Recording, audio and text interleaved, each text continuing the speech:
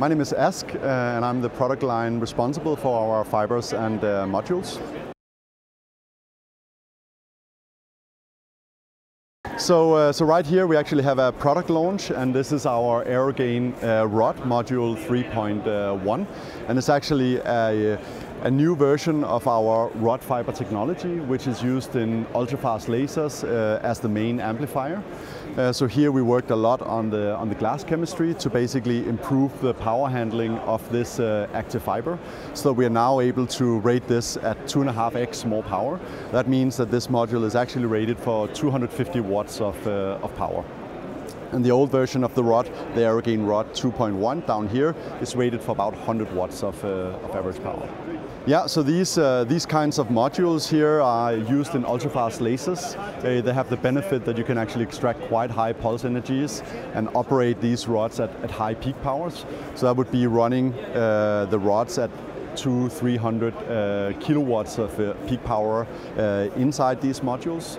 And these would typically be run in a chirped-pulse amplification mode, where you actually stretch the pulses before they go into the amplifier and then you recompress them afterwards, therefore giving you final pulse durations in the 300 to 400 femtosecond range. Yes, so over here we have our aeroGAIN-BASE module, and that is actually our flagship active fiber, our DC 200-40 fiber.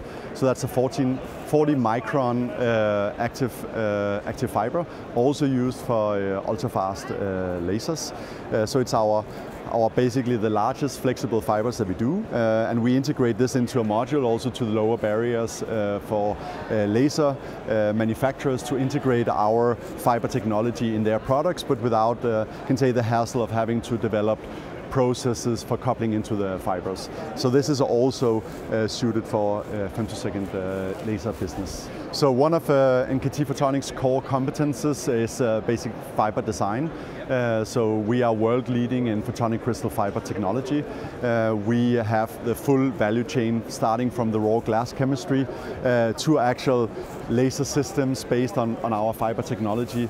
And what our PCF technology allows us to do is basically to make very high performance active fibers and delivery fibers that have excellent beam quality, so very nice single mode properties, while still allowing high power throughput and also minimizing non-linearities, which can limit a lot of applications. Yeah, so I think a few other products worth mentioning would be some of our hollow core fibers.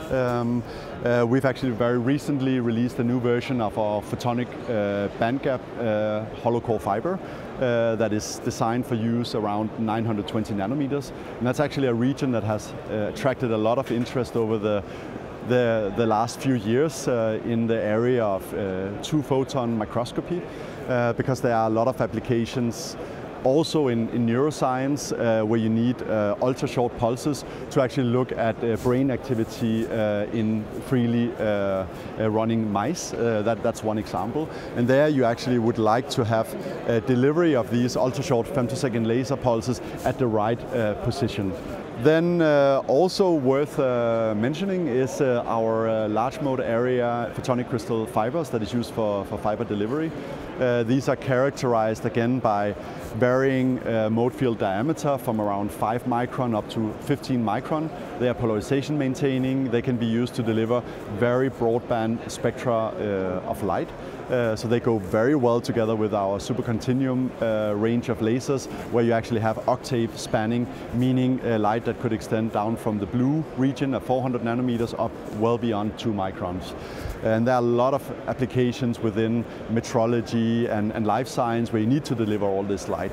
And with these fibers, you basically get very, very little change in the mode field diameter over this very broad wavelength range, while still having very nice diffraction limited output.